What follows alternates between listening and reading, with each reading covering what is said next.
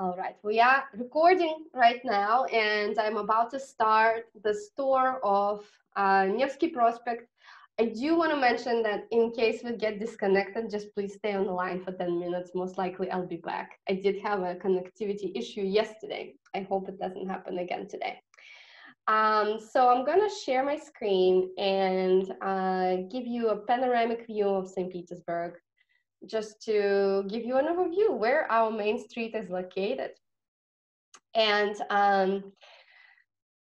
at any point during our tour today, please feel free to ask any questions. You're welcome to unmute yourself and just jump in, or you can put the questions in the chat. Either way, I love to answer questions. And this is downtown St. Petersburg, right in front of you. At the heart of our city is our main river, which is called the Neva River, right here. And if we are talking about the actual downtown, at the heart of the downtown is our main street, Nevsky Prospect. So here it is. Nevsky Prospect is pretty long. It is 4 kilometers long. It goes all the way down there, and we will see some of the most famous sites of Nevsky Prospect. It starts almost by the river, starts with our royal residence and connects to the main square of our city right here. The main square is called the Palace Square. And basically this is what we're going to do today. We're going to use our imagination and pretend that we're actually walking down Nevsky Prospect. So we will start in the beginning, and the last site that we will see will be at the end.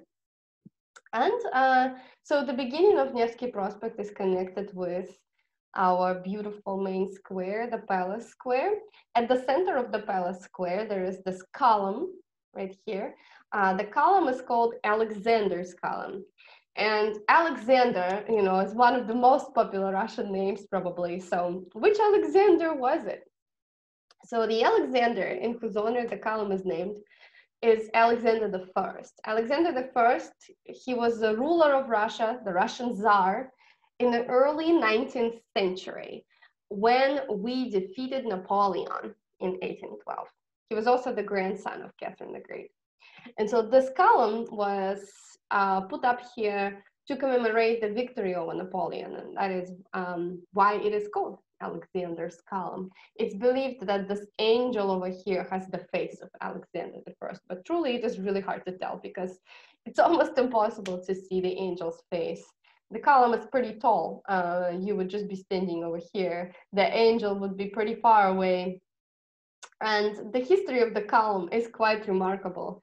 Kind of on the other end of downtown, you can see this cathedral with a gilded dome. This cathedral is called St. Isaac's Cathedral, and it was made by a French architect, Auguste Montferrand. He basically connected his whole life with St. Petersburg because the construction of that cathedral took 40 years. So a major part of his life was occupied by it. And another thing that he did was put this column up here. And the thing about this column is that it is made of solid piece of granite and nothing holds it in its place. So it just stands on a stand and it's just gravity, basically. That's it. Nothing else holds it. And when this column was just put here, people were legitimately afraid of walking around the column because they thought it would fall anytime. But it never did. And just to prove that it is absolutely safe to walk around this column, Auguste Montferrand himself, the architect, walked his dog around the column every day. And it has been proven to be safe for sure because it's been over 200 years and the column has been there the whole time. And of course, probably one of the most famous highlights of St. Petersburg is right in front of you. The name of this building is the Winter Palace. And so that is the winter residence of our royal family.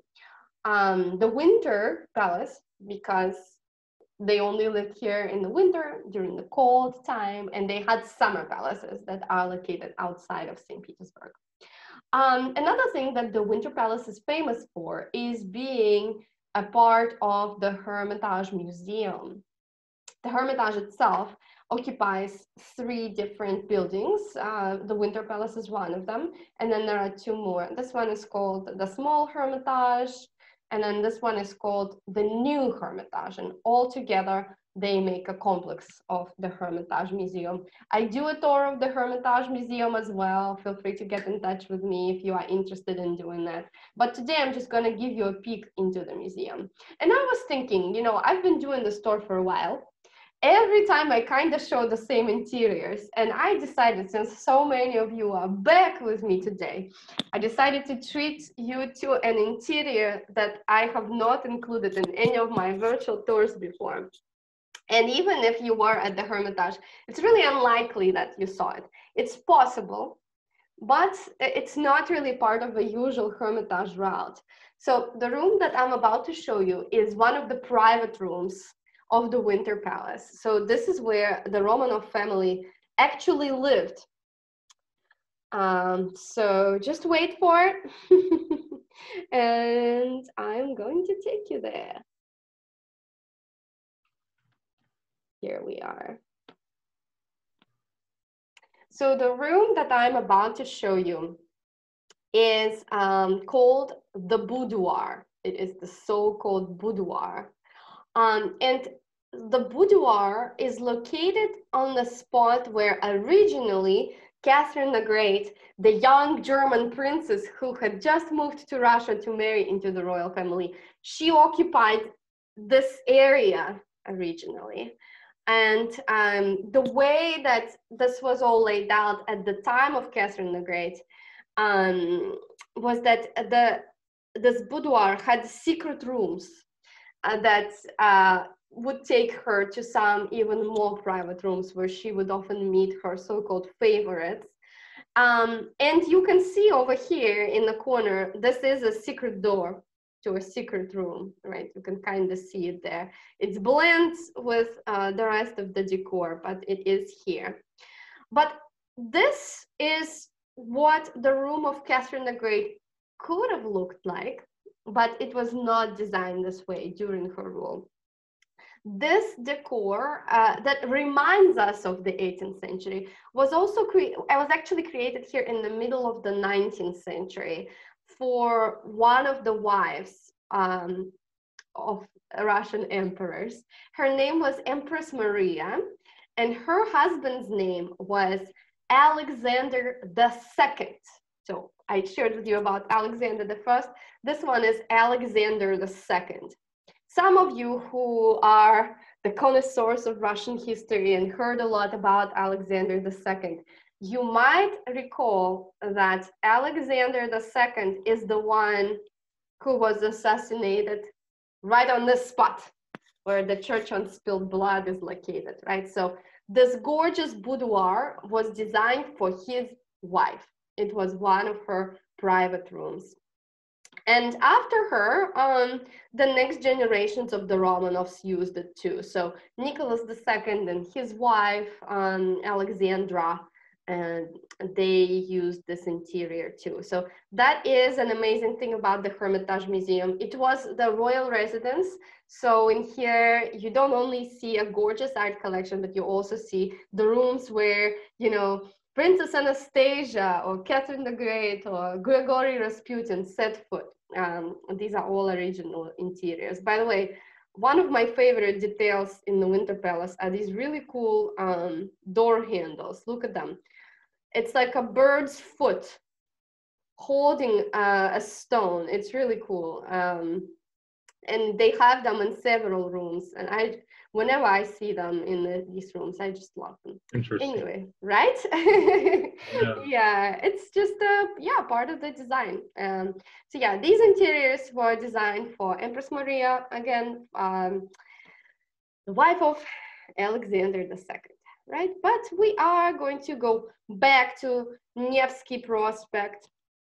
We are back over here, and we're going just to pretend to take a little walk down this way, where the next thing that I wanted to show you is also a palace, which might remind you of the Winter Palace because it was designed by the same person.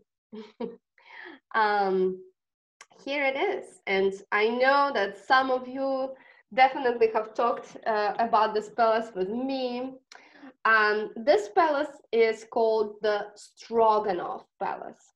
And the Stroganov Palace might remind you of the word beef stroganoff, right? That is a famous Russian dish. And in fact, this is where this dish was invented. Beef stroganoff was the invention of a court chef of Count Stroganov. There are legends, several legends about why and how it was invented here. One legend that is really simple is that Count Stroganov just had bad teeth and had a hard time chewing steaks, so his chef decided to cut the meat into smaller pieces and serve it with cream sauce. But the legend that I like more is that Count Stroganov was really fond of charity, and he hosted charity dinners in his palace, and people could come and eat. Just people of any class could come and eat for free in the palace. And eating meat in the 18th century was a big deal. Not everybody got to eat meat all the time. Even chicken, was a big delicacy. And when we talk about serfs, their diet mostly consisted of root vegetables and bread, grains. And at the palace of Count Stroganov, they believed that everybody should have a chance to eat meat. And so they ordered to, again, cook steaks for everyone. But what the court chef realized is that some people would go into the palace and they would only eat a little bit of the steaks, and they ended up throwing a lot away, and it made the chef mad. So what he decided to do, instead of serving full steaks to people, instead they would just serve meat cut into small pieces again and served with cream sauce. And beef stroganoff looks like this. I love that whenever I Google beef stroganoff in English, it comes with noodles. The pictures come with noodles because this is the American way of eating beef stroganoff. It is not the Russian way. In Russia, I think I even have to make this addition to this Google search. Yes, in Russia, we eat our beef stroganoff with mashed potatoes or with buckwheat. Buckwheat is another really popular garnish in Russia. But I recommend eating your beef stroganoff with mashed potatoes. It is the best way. So again, highly recommended. And you have just seen where it was invented. And we are now kind of in the middle of the Nevsky Prospect. You can see a lot of mansions that belonged to different noble families, or some of these buildings used to be so-called revenue houses. So places constructed specially to be basically apartments for rent. 19th century apartment for rent buildings were called revenue houses. And some really famous Russians that you have heard of, for example, I don't know, all of the Russian writers, pretty much, Dostoevsky or Alexander Pushkin or Tchaikovsky, the composer, at some point in their life lived in an apartment like that, in a revenue house. It was really common. Speaking of Tchaikovsky, I'm gonna tell you another thing that I think I've never mentioned during my tours. There is a cafe right here. You can kind of see this sign right here, and this is a historic cafe. It's existed since the 19th century. It's called Wolf and Beranger, and it's connected with a lot of famous Russians. For example, Fyodor Dostoevsky ate there, and he met a revolutionary group who he later became a part of and almost got executed as a result of that. Or Alexander Pushkin, you might have heard that he died on a duel, and he had his last meal before his duel in this cafe. But probably the person whose life is connected the most dramatically with this cafe is Peter Tchaikovsky, the author of The Swan Lake and The Nutcracker. You might have heard that he died of cholera. There was a cholera epidemic in St. Petersburg, and most likely in this cafe, he got served a glass of water that was contaminated with cholera, and he died as a result of that. So it's a really green place. Right now, it has been renovated, and it's a nice cafe that still functions as one. They call it the Literature Cafe. It's quite a popular place to visit. But when it comes to famous Russians, this cafe has quite a grim history. And, you know, so many amazing palaces here. This palace right here on this very spot, there used to be a winter palace as well, before the winter palace that we saw in the very beginning was constructed. You might have heard of the extravagant Empress Elizabeth. She was the daughter of Peter the Great, the founder of our city. And when she was constructing the winter palace, she wanted it to be really grand. You know, it has over 1,000 rooms, and she had to live somewhere while it was being built. It took 8 years to build. So in this is where Empress Elizabeth lived while the winter palace was being constructed. It's also the first place where Catherine the Great was staying when she came to Russia as a German princess. So another really historic corner here on Nevsky Prospect in St. Petersburg. And since we are going down all the same street, we're just gonna move virtually like this. We're gonna look at some beautiful buildings, and you can see some beautiful public transportation that is really common for St. Petersburg. Like this is a trolley bus, for example. It's kind of a hybrid of a bus and a tram, right? It doesn't use tracks, but it uses wires as a trolley bus. And right behind the trolley bus is a church that I do mention during my Churches of St. Petersburg tour. It is a Lutheran Church of St. Peter, because this was a Lutheran neighborhood, a German neighborhood to be precise. And this Church of St. Peter was the center of the German life in St. Petersburg until the Russian Revolution of 1917. Because you might have heard one thing that happened in our country during the Soviet regime. We were officially an atheist country, and a lot of things, they were converted into other things. And this church during the Soviet times functioned as a swimming pool. And that is why it is so remarkable. As we keep walking down the street, there are a lot more gorgeous sights. For example, right in front of us is the famous Kazan Cathedral. And Kazan Cathedral was one of the many things that were constructed in our city to commemorate the victory over Napoleon. Just like the column that we saw earlier, this church was built for the same reason, also soon after 1812. The story of us defeating Napoleon is quite impressive because Napoleon's troops got all the way to Moscow, and they even occupied Moscow, and they believed that they had captured Moscow, but it wasn't entirely true because the citizens abandoned the city. There were no supplies for Napoleon's troops, and then the Moscow started burning. Most likely it's because a lot of the buildings in the city were still made of wood, and the French were not used to that. Probably there was a fire that started in the city, and eventually the majority of Moscow burned. So Napoleon's troops had nothing else to do but to go back to France because their supplies were running out. And this is when Russian troops came back, chased Napoleon all the way back to all the way back to Paris. And this is how we won this war. It was quite an impressive strategy. And so this church was built to commemorate that victory. There are monuments on two sides of the church. There's one over here, and the other one, let me get a little closer. The other one is right here. So this is the monument to Field Marshal Kutuzov. He was the main field marshal of the war with Napoleon, and he's buried inside this church. And on the other side is another gorgeous building. Do you have a question? Oh, no, I'm sorry. Oh, yeah, it's okay, David, no problem. Yeah, so this building here was originally built to be a Singer sewing machine store. It's called the Singer Building.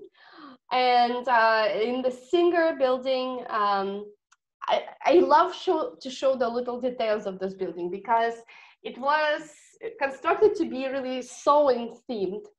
So, for example, this dome right here was supposed to look like a symbol. And there are statues on two sides. And I know it's not 100% easy to see, but just look over here and you will see that the statue is holding a sewing machine under its arm. And so does this one. Yes, so it's really sewing machine themed. And it was built to sell those sewing machines. But again, in 1917, we had a revolution and businesses had to leave. And so they, Singer left, and this became the main bookstore of our city, called the House of Books. And I always recommend going to the second floor, and you might be able to see that there is a cafe here. There are tables over here. Sit by the window, order some good tea or coffee. They have wonderful crepes there, and just you will have an amazing view of this cathedral right here.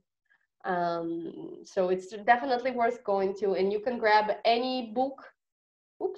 You can grab any book from the store and read it. You can grab any book from the store and read it in the cafe, which is awesome. But we're going to keep going further down Nevsky Prospect.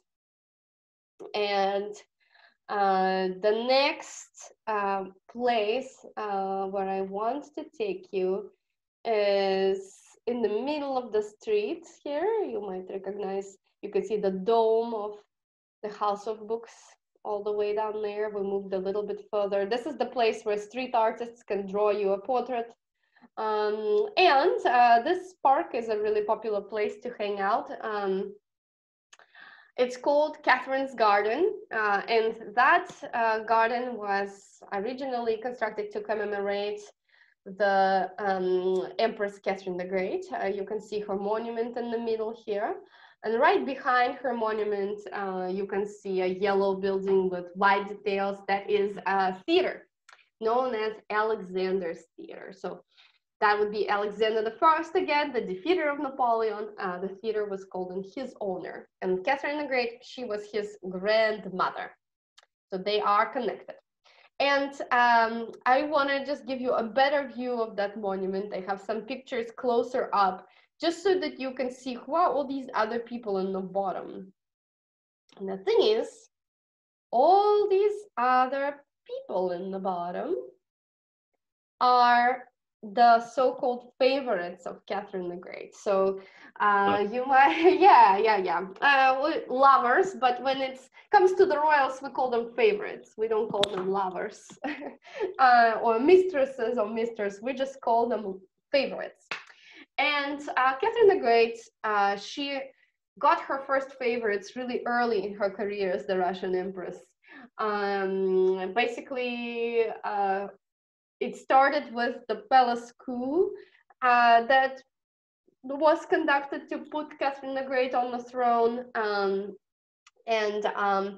One of Catherine the Great's greatest loves helped her get the throne. He helped arrest her husband, Peter III, who was the emperor at that time. And most likely he helped kill him too when he was in prison. And here is the figure of this man. His name is Count Orlov. So here he is. And these other people also are part of Catherine the Great's close circle. They are not just her favorites. They are also people who played a significant role in Russian history. Because when Catherine the Great spotted talents in those people, she did not hesitate to promote them, help them get their career forward. And Count Orlov helped her with internal affairs, for example. You might have heard of another man who most likely Catherine the Great also secretly married afterwards. His last name was Potemkin, right? You might have heard of Battleship Potemkin, right? So that was called in his honor. And he helped her with international affairs, helped her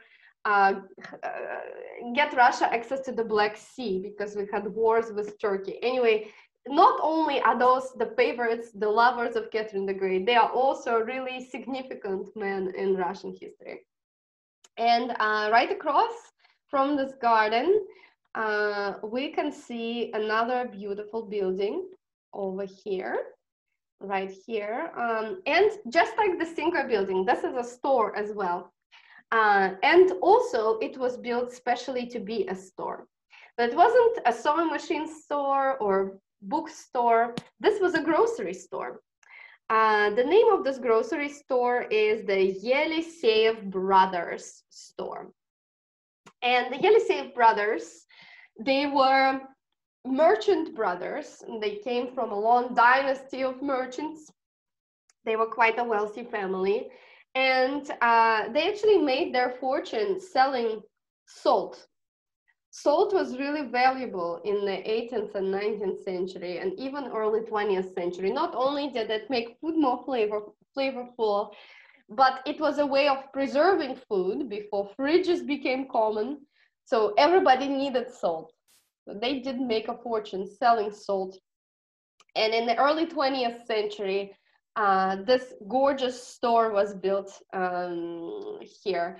And now the building in front of you is kind of the main building of the store right here, but the actual store actually extended all the way here. So where right now you see the United Colors of Benetton, this was the fish department of the store, and there are legends that there was a giant fish tank, or rather a swimming pool, you would call it, where they had just lots of live fish, basically the length of this United Colors of Benetton. And now just this left side functions as a store. It was always just the most luxurious grocery store in St. Petersburg and therefore in the Russian Empire. Another legend says that at the entrance of the store, there were originally two big barrels, one with black caviar and the other one with red caviar.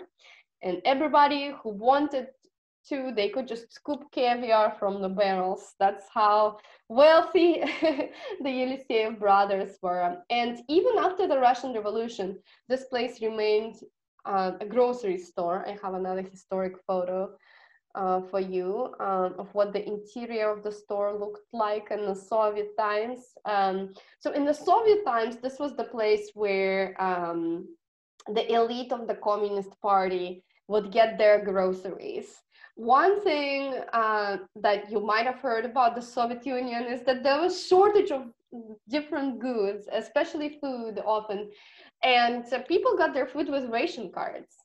Of course, those who were higher ranking people in the Soviet structure, they got to have better foods. They had nicer ration cards, and those people would get their groceries here at the Yeliseyev store. And now that we have seen what it looked like during the Soviet times, I want to show you what it looks like right now, because it still does function as a grocery store. The view that we saw is this angle right here. But the thing that probably catches everyone's eye right now is that giant pineapple in the middle of the store. And around the pineapple, you can see tables. So this is a cafe where I actually highly recommend stopping, at least for a cup of coffee, so you can just relax and enjoy the city atmosphere. If you are actually walking down Nevsky Prospect, by this point, you might be already pretty tired and you would like to take a break. But also, this is a great place to have lunch. They have lunch deals for like $10, $15. You can have a 3-course meal, which is really good quality. So I highly recommend stopping here for lunch. And it's quick as well. So this is really nice. And of course, you can also buy groceries in here. It is pretty expensive, but they have really nice cheeses, cured meats, and of course, amazing desserts. Right in front of you is just their part of their dessert section. Also, you might notice over here, these are wax figures of the Yeliseyev brothers, the founders of the store, and they actually move. When you come to the store, you might notice them waving at you. So here's the Yeliseyev brothers store for you. We are right in the middle of Nevsky Prospect, and as we move forward down the street, you can see some more beautiful sights. This palace, for example, also was part of the palace system of the royal family. For example, this palace was occupied by young Nicholas II before he was the Russian ruler. It was historically occupied by the young princes, the young Romanov princes. Right now, this building functions as a center, like a extracurricular activity center for kids. So kids can come there in the afternoon and learn anything from chess to riding the motorcycle. There are many different things that you can learn there. And if we move just a little bit further down the street, we will actually see another canal. St. Petersburg is a city of rivers and canals. Nevsky Prospect is crossed by many rivers and canals. And one thing that I recommend doing is taking a boat ride in St. Petersburg. And you can join one of those anywhere, anywhere where Nevsky Prospect is crossed by canals or rivers. So it will be really easy to find. But the best boat ride that I recommend taking starts approximately from over here. The pier is located right outside the building that I want to show you next. And that building is called the Fabergé Museum. You might have heard of that museum before. It is quite new, so it only appeared within the last 10 years. And it is on that river that crosses Nevsky Prospect over there.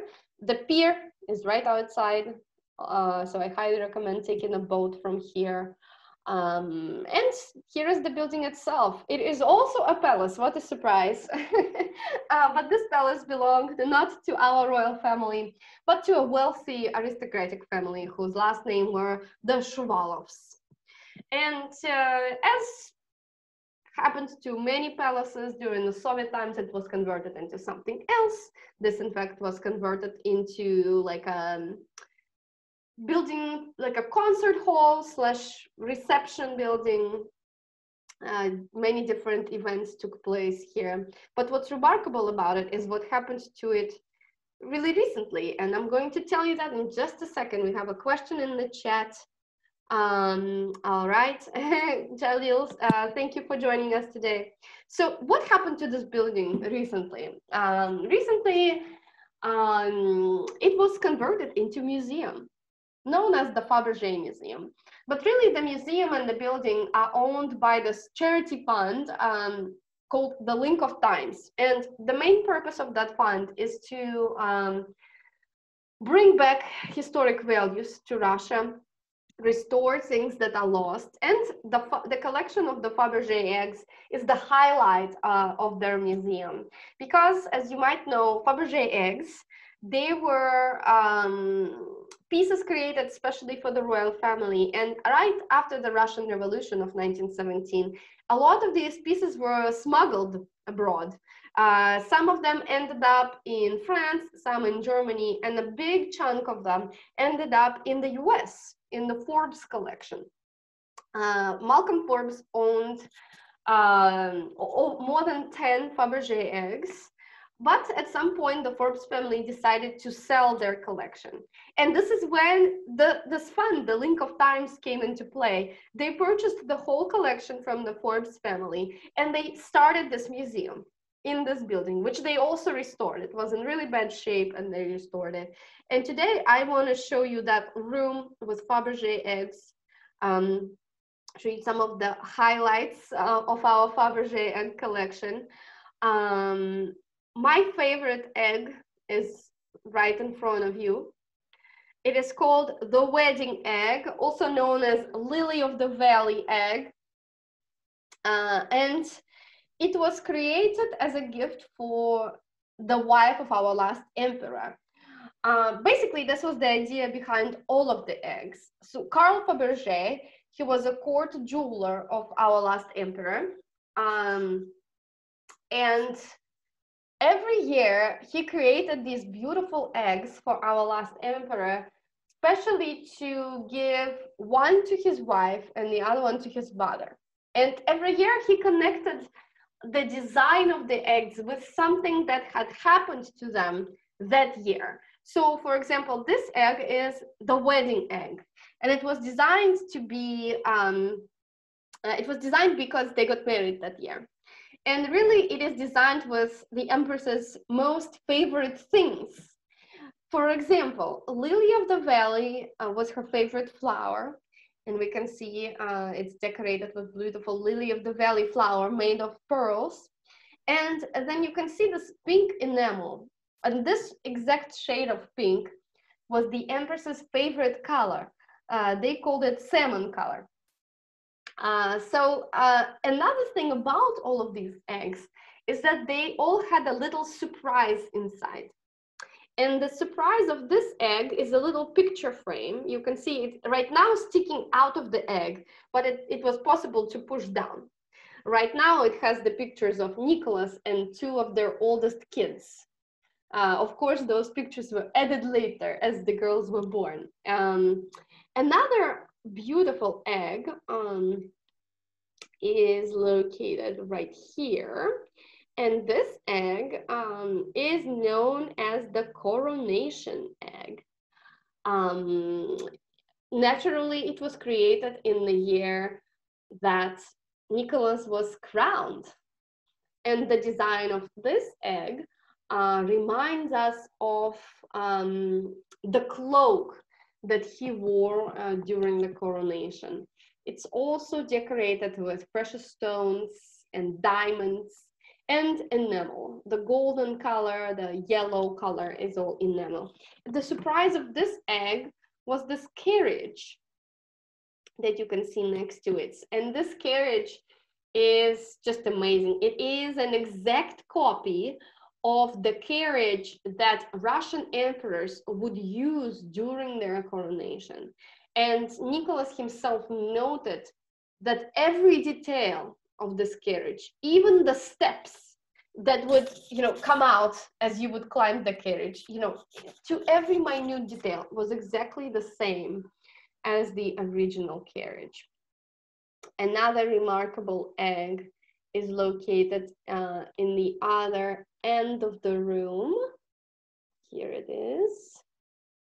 I'm gonna give you a good view. So right in front of you now is the first Fabergé egg, the very first egg that was created for the royal family. And the design of this egg is just so different than the rest of them. It is called the hen egg. And basically, as you can see, it was designed specially to look like a real egg. The outside was decorated with enamel to look like the egg shell. And the inside, that was supposed to be the egg yolk, was made of gold. And inside the yolk, there was also this little chicken right here. So it was one thing altogether.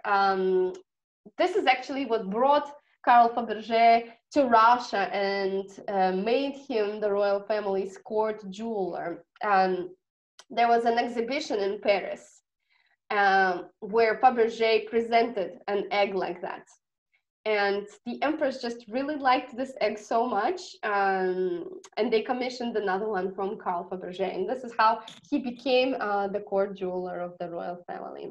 What a great connection, right? But this room is not the only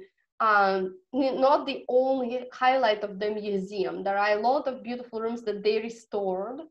For example, this room is dedicated to the silver collection of the Fabergé company. So they didn't just make eggs, they made a lot of things. And for example, here you can see beautiful ceremonial silver dishes, right? Or another interior that I wanted to show you is this beautiful interior, which is the main staircase of the mansion, which also was in bad shape. And this fund, the Link of Times, they restored the staircase completely as well. So this museum is really worth visiting. I highly recommend doing that. It doesn't take a lot of time. If you just want to see the Fabergé eggs, it will take you maybe 15 minutes, 20 minutes, but you can spend over an hour here looking at all the different rooms. It's definitely worth it. And then afterwards, you can take a boat ride to relax. So this works out perfectly. We are kind of moving towards the end of Nevsky Prospect now. We have seen a lot of the highlights of the street. And the next thing that I want to show you is on the other end of the street. We started with the beginning, with the Winter Palace and the main square of our city. This is another really important square of St. Petersburg that is on the other end of Nevsky Prospect. And if the first square that we saw is connected with our royal family, right? It's the palace square. It has their palace where they lived. The other end is connected with the opposite thing. This square is called the Uprising Square, and it is connected with the history of Russian Revolution. So during the Revolution of 1917, some of the biggest riots or uprisings, right, took place in this very spot. And that's what gave it its name. And really, a lot of things here come from different historic times, which is amazing. For example, this is a hotel that was constructed here in the early 20th century. We also have an example of the 19th century architecture over here. This is a train station known as the Moscow train station. And if you do want to go to Moscow from St. Petersburg, I highly recommend leaving from here. From this train station, you can take the high-speed train to Moscow, and the way to Moscow will take you only 4 hours, unlike regular train, which would take you overnight. Normally, that's an overnight train. So from here, you can take a high-speed train. And finally, in the very center of the square, you can see this obelisk. And this obelisk is dedicated to our city during World War II. And I have to mention that when World War II was happening, and really throughout the majority of the Soviet time, our city was not St. Petersburg, it was called Leningrad. And after World War II, Leningrad was given the status of a hero city. And every city in the Soviet Union that was considered a hero city got a star award. And so you can see this star award right here, because the things that happened in Leningrad during World War II were truly fascinating, and the citizens of Leningrad were true heroes. So there was a siege of Leningrad. Our city was surrounded by the Nazis for 900 days. The first thing that they bombed was the food storage, and people in the city were left almost without food for the whole duration of the siege. It was really hard. The worst days of the siege, the daily portion of bread was 125 grams, a really small amount. It's like a size of a Snickers bar of bread per day. And these people had to work. These people had to go through really cold and dark winters. But the city survived and was given a status of a hero city because the siege was broken. So Hitler's troops never got to get into the city. Another thing that is important about the Uprising Square is this building right here. And it looks like a Greek temple, but it's not a temple of any kind. This building is a metro station. the above ground part, the entrance to the metro station. And the name of this metro station is the Uprising Square. This is a great example of a station that was part of the first metro line in Leningrad that was put together in 1950s. So the first line was called the Red Line. You know, red color was really important for the Soviet culture. And it connected the city center with the outskirts. I showed the other end during my Soviet free tour. So those of you who have seen that tour remember what's on the other end of the line. And the stations of the Red Line are especially beautiful. They were designed with a lot of care, and they were designed especially to raise the spirits of the citizens of Leningrad. Life was tough in the Soviet times. We already talked about the fact that there was a shortage of goods often, you know, lines for food, clothes, really to buy anything. Living conditions were also not the easiest. Oftentimes people had to share their apartments with other families. And there had to be some places that were parts of people's everyday life that were beautiful, that raised the spirits of the people and made them believe that the Soviet Union is a powerful country. And the metro system and the metro stations were a part of this whole ideology, Soviet ideology. I don't have the 360 view of what the station looks like inside, but I do have some photos. So I'm gonna show you these photos here. So for example, here is one of them. This is what the inside of the station looks like. And when I bring my guests to the metro anywhere in Russia, the first thing that I hear is, wow, it is so clean. It's so beautiful and so clean. Our metro truly is really clean. We take really good care of it. People normally don't throw trash there. And every night when the metro is closed, they thoroughly clean all the stations and all of the train cars. But it's not just about the fact that it's clean, it's also about its design. And this design is in this architectural style that people call Stalin's Baroque. So it combines the elements of the Soviet emblematics, right? Hammer and sickles or stars, and these like palace-like or temple-like elements.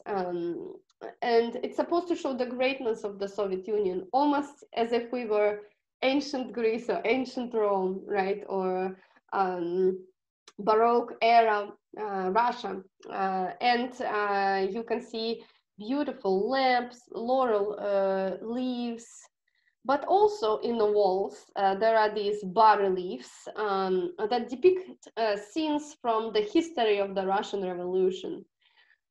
So for example, this one over here is a scene with our own Vladimir Lenin over here, standing on top of a tank and making a speech. It's a really famous revolution scene that all the Russians know. When he just came back from Finland, where he spent some time in hiding, he made a famous speech while standing on top of a tank. And this is what is depicted here. So the idea was that people would, while they're using the metro system in their everyday lives, would really be reminded of how great the Soviet Union was, and see kind of what it is all for. Because everyday life was hard. People were suffering, but people believed that they were building communism. People believed that even though it was hard for them then, the next generations would live a happy, thriving life. And that was part of the reason why those metro stations were designed so beautifully. And you can see a close-up of this bas-relief, and I just want to go back into the station so you can see kind of like where in the station they are located. And to this day, I'm really proud of the metro in both St. Petersburg and Moscow. It's really efficient. And yes, people in Russia do own cars, but it is really easy to get around by metro. If you plan to come to Russia, I highly recommend, use the metro. It's not only is it beautiful, but it is really efficient. Everything is translated into English. There are stations everywhere. The trains come to the stations every 3 minutes in St. Petersburg. So you don't have to look up the schedule anywhere. Just come into the metro, wait 3 minutes, and the train will be there. It's really cheap. The cost of a ride in St. Petersburg is just $1, and it doesn't matter how far you go. At this point, it's even less than $1, actually. The rates keep changing, but it doesn't matter how far you go, how long you stay inside the metro, the cost is always the same. So I do recommend that you use the metro as your means of transport when you visit St. Petersburg. And let's just, before we finish, let's have an overview of the street that we saw, right? We started with this city overview, and I just want to circle back to the street that we took with you today. We started in the beginning, had a little peek inside the Winter Palace, went further down. This is the place, the Stroganoff Palace, where we talked about Russia's famous beef stroganoff. This is the Lutheran church where the swimming pool was located. The House of Books was the famous big tower. And then we just went further down. This is the grocery store that we saw. And all the way down here is the Uprising Square. So we made quite a big trip. So the highlights of the main street of St. Petersburg, by the way, the Fabergé Museum is another thing that we saw, and that is located over here.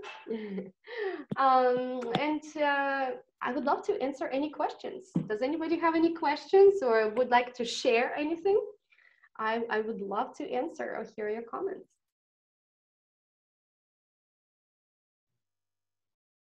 Thank you. That was pretty good. Thank you, David. I'm glad you enjoyed it. I love that you guys keep coming to my tours. I guess it means you keep learning something new every time, which is awesome.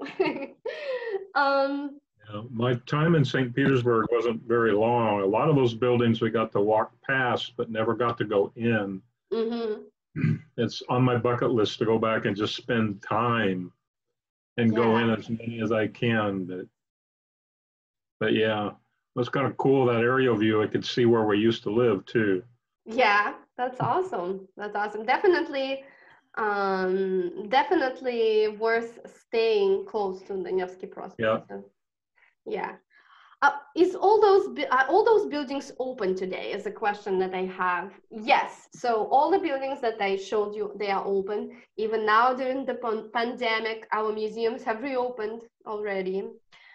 They do let in a limited amount of people, but still a fair amount. It's possible to visit those museums. So you can go inside the Hermitage. And the Hermitage, for those of you who obviously are not in St. Petersburg right now, they have a great YouTube channel, the Hermitage. And while the majority of their videos are in Russian, they do have some in English. So just search for the Hermitage on YouTube and you'll be able to find some of their great, insight videos. Oh, I have another question. I'm glad you enjoyed it, Brent. Yes, you have to wear a mask. If you do come into those museums, you would have to wear a mask. In Russia, same to the US, we have the mask regime everywhere. They reopened even the malls now, but you still have to wear a mask everywhere. As I said in the beginning, this is a free tour, but if you guys want to leave a donation or a tip, this is my PayPal page. You're more than welcome to leave your donations here, whichever you're comfortable with, $5, $10. I'm going to copy and paste this link into the chat, so you guys are welcome to use it. And for those of you who are new and would like to stay in touch and learn about the other tours that we do, I want to show our Facebook page where we post the information about our tours. Here it is, Eagle Travel Tours to Russia. And today was one of those free Thursday tours. But we do have them every Thursday. You're welcome to join us every Thursday, at least until the end of August. I'm going to have these tours. And then if you prefer to use something other than Facebook, you can also subscribe. Oops, I need to load it, but you can subscribe to our email newsletter. I need to open that page. So this email newsletter, if you subscribe, it will immediately send you the recording of the last free tour that I did. Here it is. It will send you the recording of the last free tour that I did, which was Churches of St. Petersburg.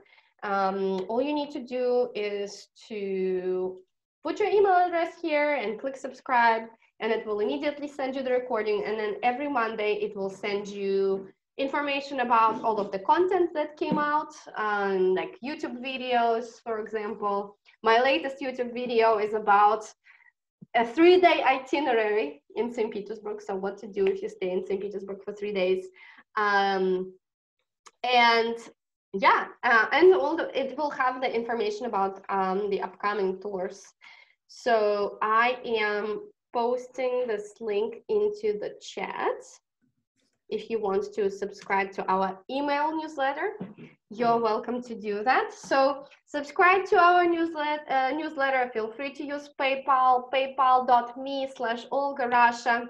And I hope to see you guys again in my future tours. Thank you. Thank you, everyone. Have a great rest of your Thanks, week. Olga. Thanks, Paula. It's nice to see you again. Thank you very much. Thank you, tour. Evelyn. I'm glad you guys enjoyed it. Bye, everyone. Bye-bye. Bye.